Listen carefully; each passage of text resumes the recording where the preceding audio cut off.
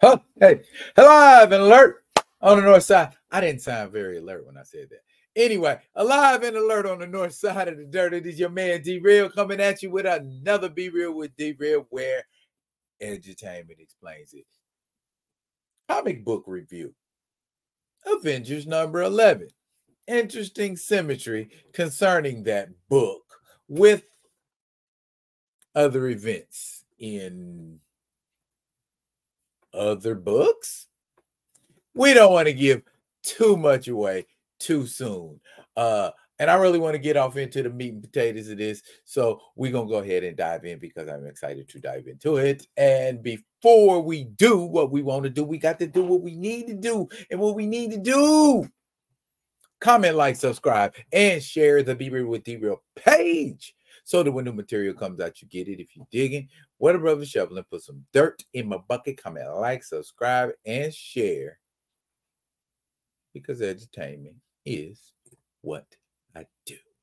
And I'm going to do it by giving you the skinny on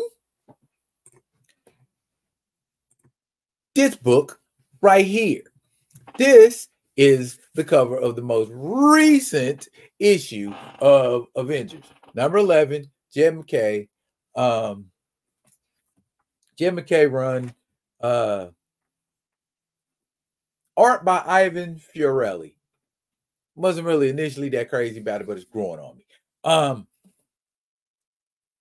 Notice the centerpiece in the image is Jarvis. Good old Edwin Jarvis. I always like Jarvis. Now, harken back. If you are a fan of the Avengers, if you are a fan of George Perez, then you can never forget this image right here. Look, another Avengers book where Jarvis is front and center. Today, you're going to see how these two books connect. Edutainment, edutainment, edutainment. All right. And we kicks off.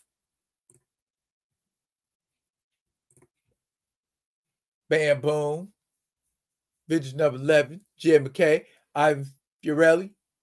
Group of supervillains known as the Ashen Combine launched a multi-city attack on Earth. After the Avengers defeated the villains, they learned that the Ashen Combine's sentient fortress, the Impossible City, had been forced into service after its original creators, a group of now forgotten heroes, disappeared.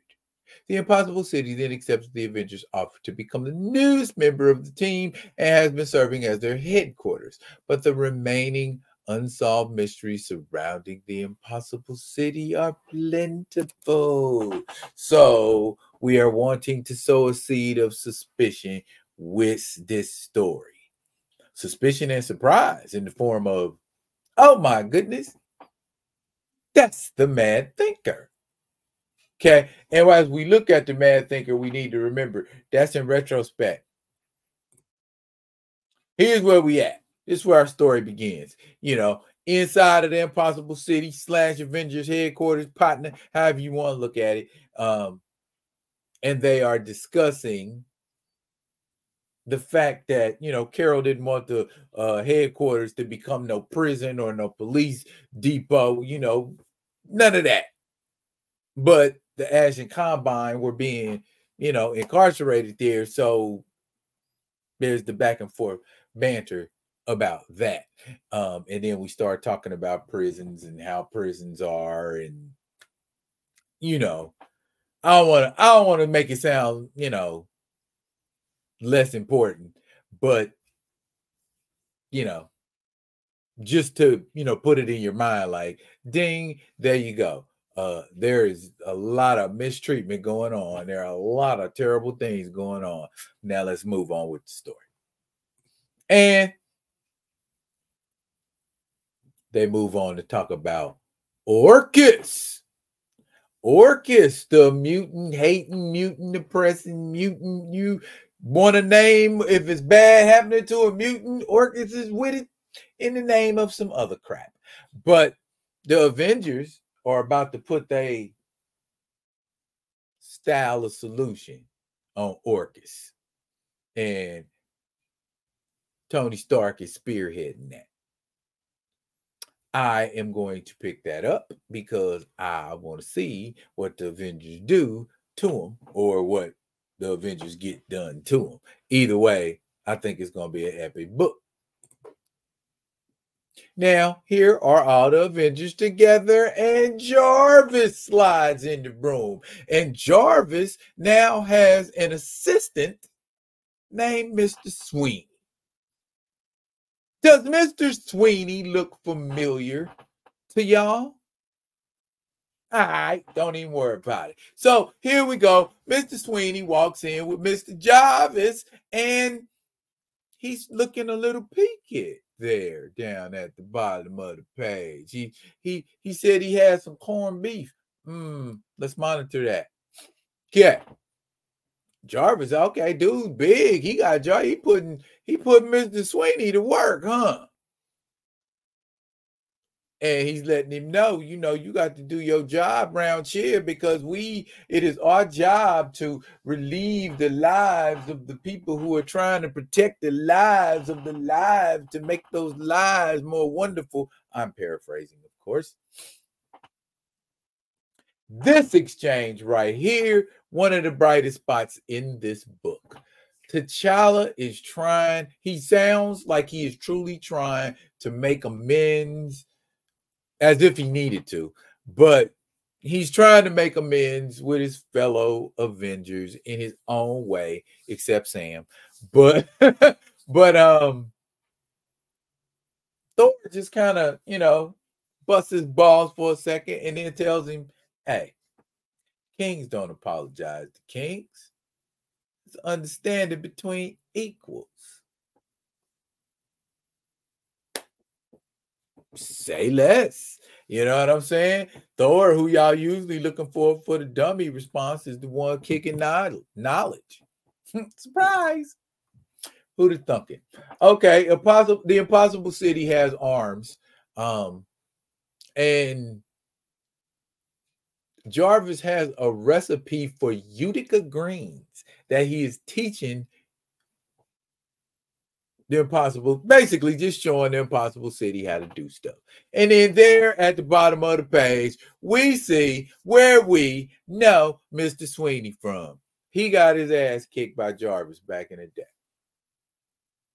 And I'll show y'all a little bit of that at the end of this here reading or review, whatever you want to call it, reading review. My man, Mr. Sweeney, threw up because of some well-placed microtech or nanotech or whatever you want to call it in Mr. Sweeney's corned beef sandwich. And here comes the manslayer cohort Delta, and it's going to be more than one of them, is what I assume, because, it's the Mad Thinker. Mad Thinker does Mad Thinker shit. You know what I mean? And sure enough, we're going to divert for a second. But here is another little dialogue I enjoy, where Wanda and Vision could talk, and it didn't have nothing to do with Vision, like, oh, I'm yearning for you, Wanda. And Wanda, like, oh, I miss you so much, Vision. They was cool with it. Nice little exchange, little gentle ribbing, little joking right there. You know what I mean? And I'm just like, okay, all right, I like that. I like that. And then they're interrupted by the Impossible City, who tells them, Mr. Sweeney threw up some android assassins. We're gonna need some Avengering done. And that is precisely what is needing to be done, because, like I said, there they are multiplying, and they spout weird things like all-powerful creature of biochemical and electronic perfection, plastic perfection. Weird. But just in time, the battle is joined, and the Avengers is spanking that ass. Okay, as we see, Mr. Sweeney's kind of getting his stuff together. And Jarvis is pissed off that Mr. Sweeney was weaponized via subpar diner food. That's what you get for eating that crap-tastical crap.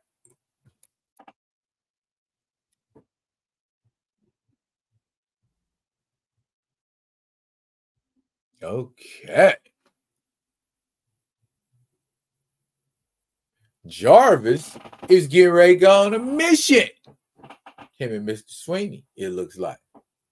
While the rest of the Avengers handle these androids. I mean, rest of the Avengers. Oh goodness. That was terrible. That looked terrible, didn't it? Oh my goodness. Let's go back. That thing combined into one big giant monster. Oh goodness. Yeah. Well, see, the Mad Thinker. I guess the Mad Thinker is just somebody you got to deal with a team. Has anybody ever solo battled the Mad Thinker before? Yo, drop it in the comments if y'all remember. Anywho.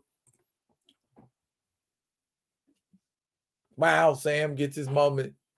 You know, it is a team book after all. I forgot he was here. Anyway. There goes Mr. Jarvis. They talk about beating up on a super nerd because they got the coordinates and they know where to go get this cat. Or the Mad Thinker, shall we say. But anyway, as we know, or as we may not know, the Impossible City does not have any internal defenses, only external ones. So, forward to that, there's everybody about to push him smooth out of the Impossible City. And out of the Impossible City, he is pushed where he becomes particle beam target practice. Or it. And it's blown into a bunch of pieces. In which T'Challa says somebody got to go out there and clean it up. I ain't doing it. Hey, I might as well have, let them know how you felt. Let them know I ain't cleaning it up. Okay. Y'all got a Jarvis and a Sweeney for that. Anywho, speaking of Jarvis and Sweeney down there at the bottom, they find the Mad Thinker. Oh.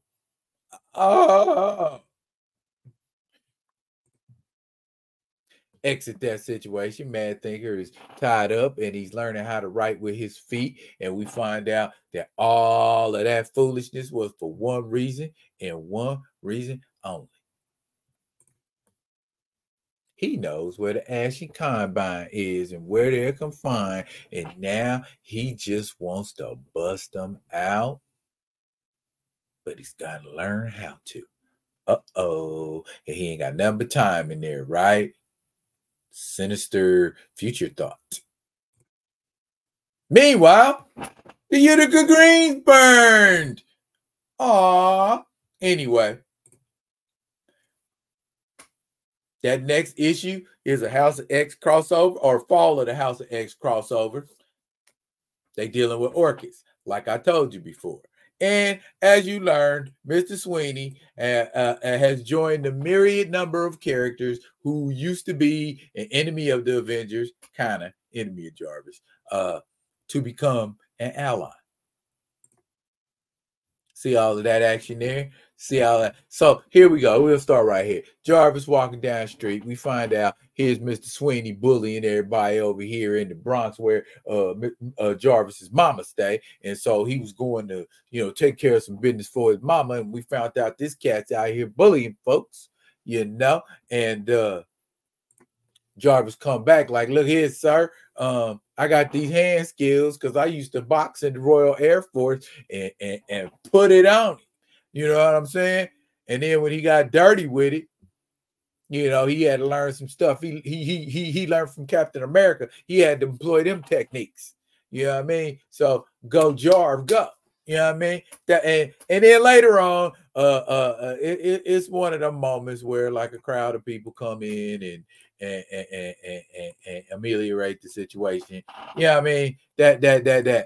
That kind of a thing. That kind of a thing right there. So that right there was Avengers number 11. How y'all feeling about it?